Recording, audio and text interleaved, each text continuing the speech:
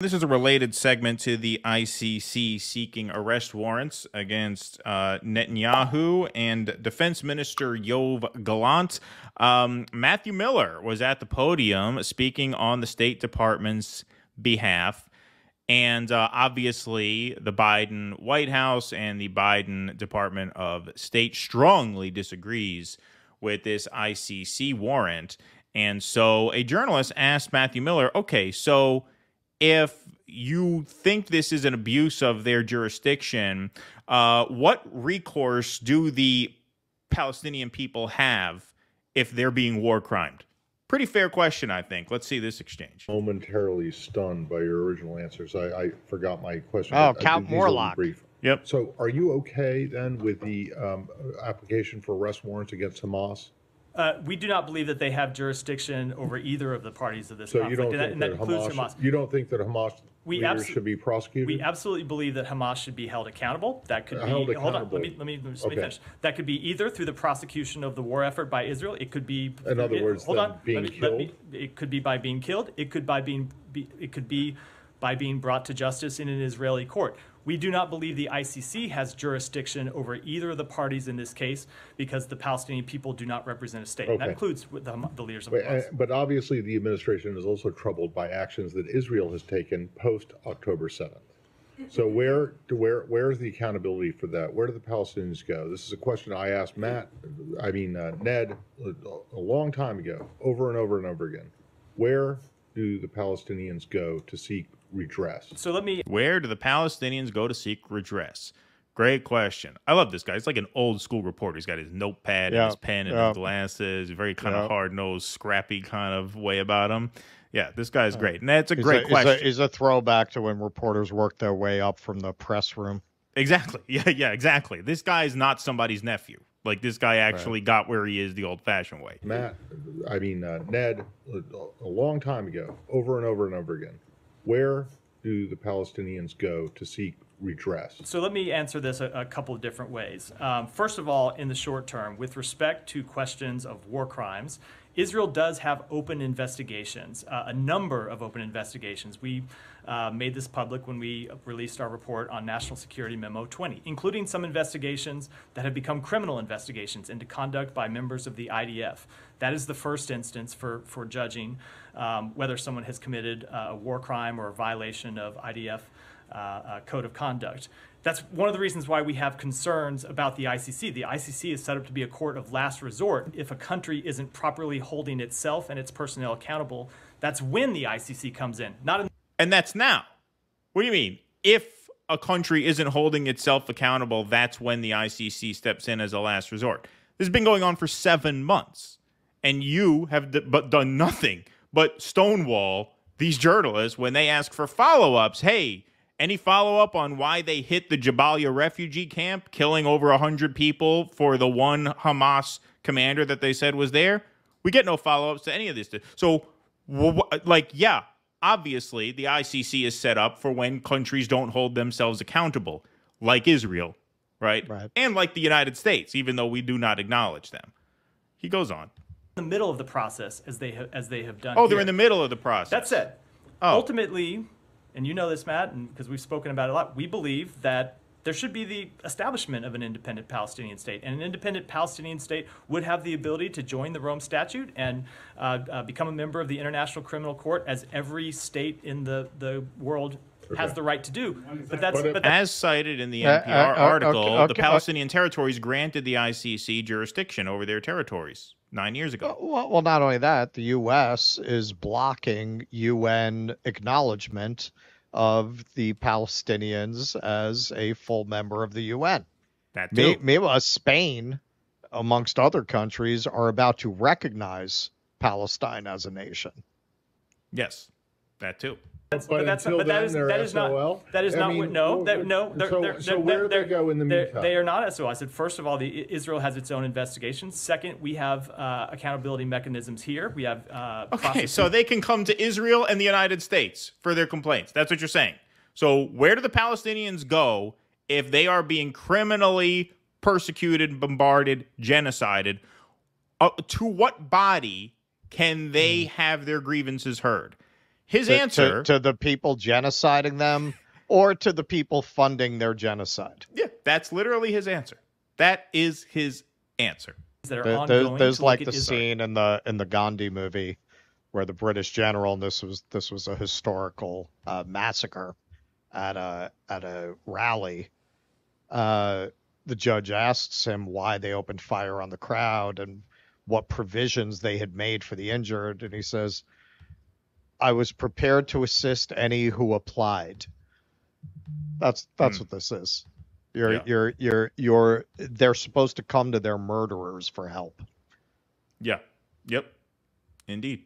That's what he's saying. Has its own investigations. Second, we have accountability mechanisms here. We have processes that are ongoing to look at Israel's compliance with international humanitarian law. So there are places to look at these questions. It's just, in our view, fundamentally not a role of the ICC. And I should say, but... So it's fundamentally not the role of a neutral body to adjudicate questions of war crimes, genocide, international law.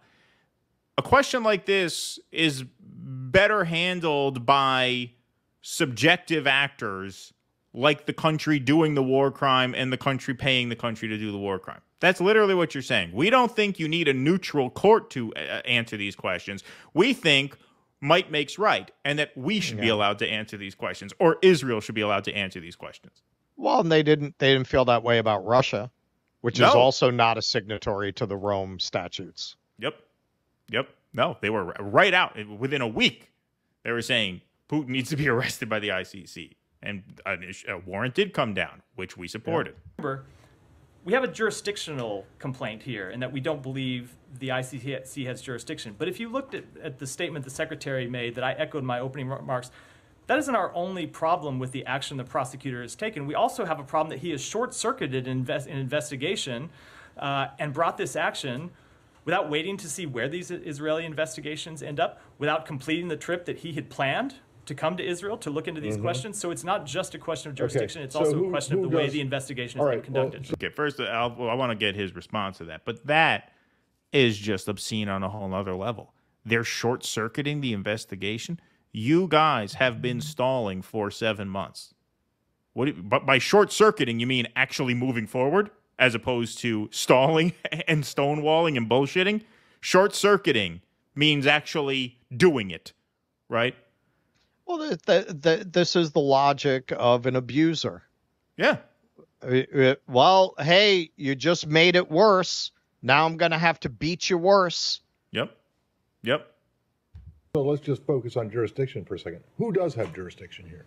So the government of Israel has jurisdiction. Over the occupied territory. We have jurisdiction. Over Gaza, which is not entirely They occupied. have jurisdiction into looking at the actions Okay, by their so military the personnel. Palestinians, if they have a complaint, they have to bring it to Israeli courts. We have jurisdiction, and we have with the jurisdiction? use of our equipment. I'm sorry. How do you have with jurisdiction? the use of our military equipment Matt, that we have provided? How do you have jurisdiction? If you look at the Leahy law, if you look at that's not jurisdiction in a criminal process. That's not in a jurisdiction criminal over- process, but it has to do with the determinations that we make and the policies that flow from it. Yes, but this is a criminal process. The Leahy law says we cannot fund a government that is committing gross human rights violations. That's a policy question. And yet we continue to fund Israel, so clearly that law is not worth the paper it's written on. Well, this is why they stall and say we have not determined they violated international law because of the Leahy law. But the Leahy law affects the funding. That affects the policy of the United States towards Israel. That does not criminal address liability. Criminal liability. Exactly. So good on this guy for being right on that. Like, don't try and fucking spin this bullshit answer Leahy law. That's not what we're talking about. We're talking about criminal liability for criminal acts. Equipment. I'm sorry. How do you have jurisdiction? With the use of our military equipment that we have provided. How do you have jurisdiction? If you look at the Leahy law, if you look at that's not jurisdiction in a criminal process. That's not in a criminal process, but it has to do with the determinations that we make and the policies that flow from it. Not jurisdiction. But Matt, long term, you were right that we want to see. You used to work for DOJ, Matt. Come on.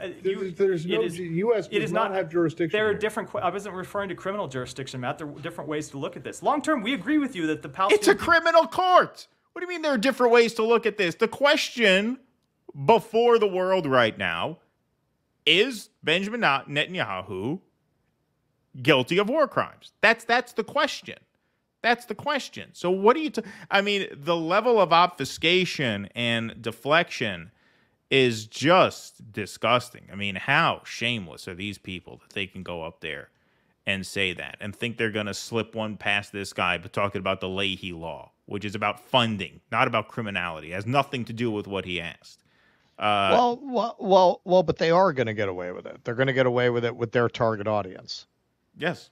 They just have to throw out some line of bullshit that Joe and Mika can run with. Right.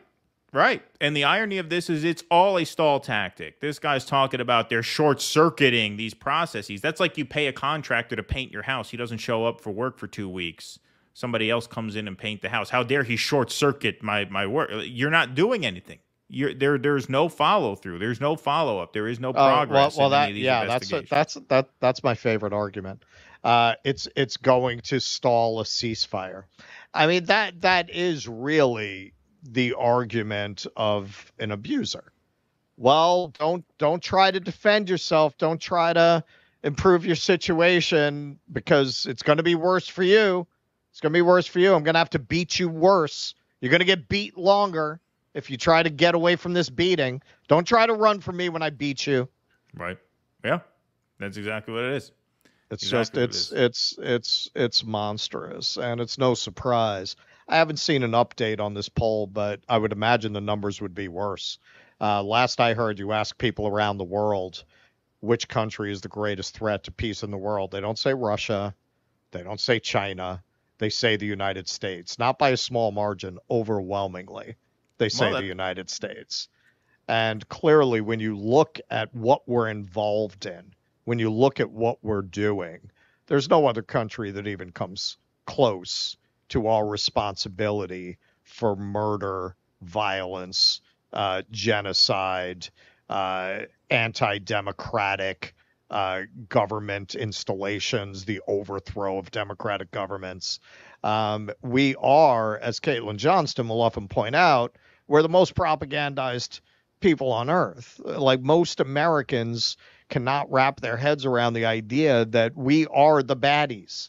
We are the bad guys. Yeah, that doesn't mean other countries are perfect. I've spoken out against some of our geopolitical rivals. I've made the argument the United States being bad doesn't make other places good and spotless and worthy of admiration on every level.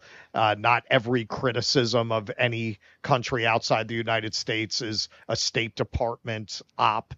But that having been said, the sins of any country outside of the United States are minor when you look at the actual human suffering caused by a nation. No other nation is anywhere close to the U.S.'s bloody record. Please clap.